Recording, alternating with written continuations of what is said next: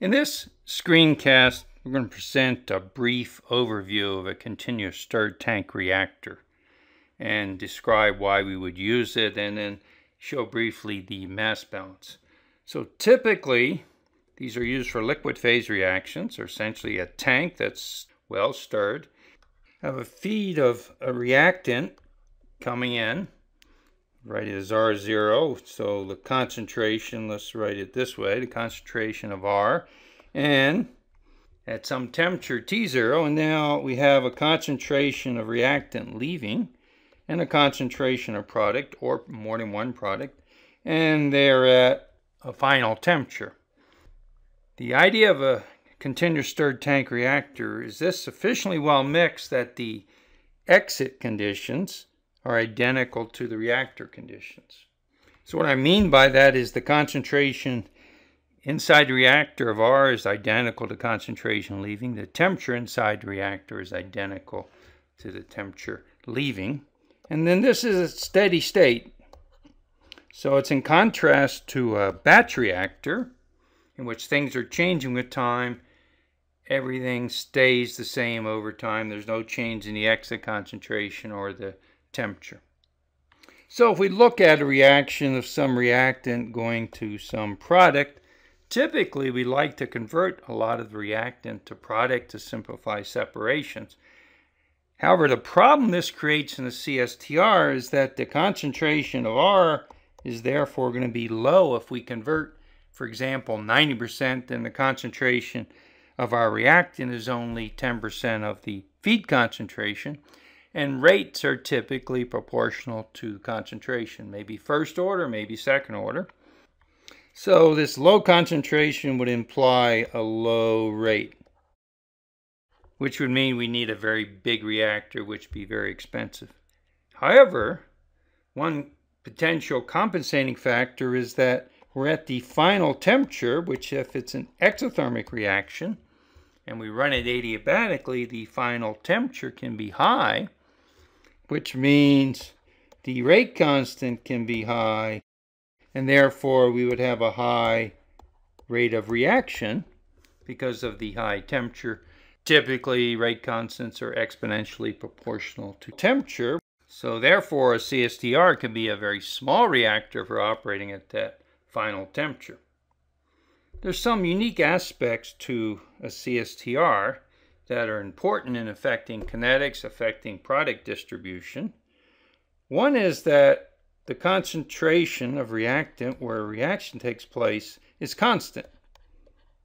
In contrast to a batch reactor where the concentration continuously changes with time, here the concentration is constant, and this is going then to affect, for example, product distribution. So you can imagine if we had multiple reactions, we're at a constant concentration. Of course, the temperature is also constant. And since in multiple reactions, they typically have different activation energy, this also will affect selectivity. So potentially there's some advantage to having these constant, unlike a batch reactor where they continuously change with time. Of course, the other advantage, and an important one, is we can run the reactor continuously. Right? And that's, of course, a big advantage. Now, additional aspect of a CSTR that might not be obvious when you first look at it is that all molecules do not spend the same time in the reactor.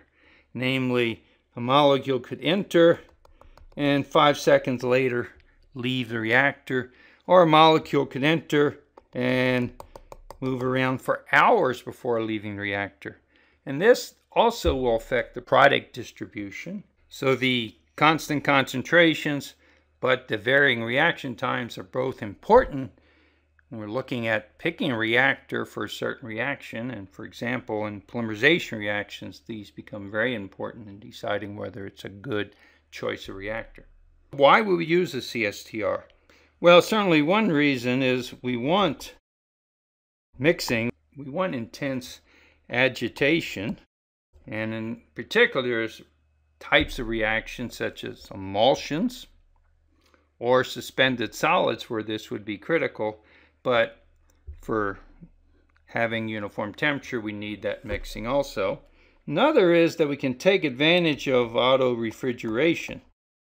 And what this means is we can be at the boiling point for a mixture, and so we're removing product and some reactant as a vapor, and the heat of vaporization then will remove some of the heat of reaction to control the temperature.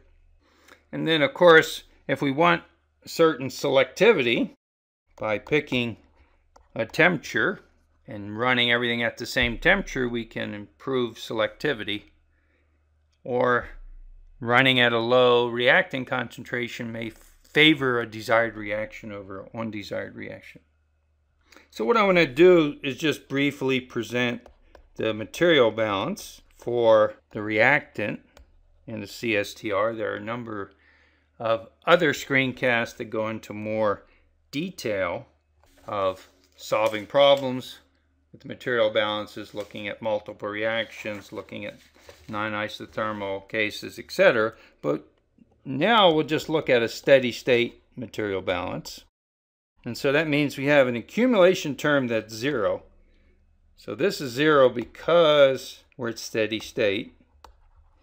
We have flow into reactor. So I'll use F for molar flow rate.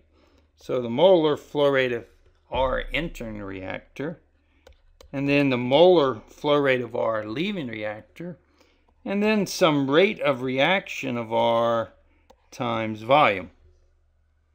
So this molar flow rate would be the volumetric flow rate entering times the concentration of R entering reactor. And then likewise leaving is a volumetric flow rate leaving, which could be different. Concentration in reactor, which is the same as the concentration leaving. This rate of reaction, if it were a first order reaction for the reactant R, would look like this, where remember this is the reactor exit concentration, because the exit concentration is the same as the concentration in the reactor. And this is evaluated at the exit temperature, which is a constant. So this is a brief introduction to continuous stirred tank reactors, and then you can watch other videos that will go into the material balances, the energy balances, and specific examples in more detail.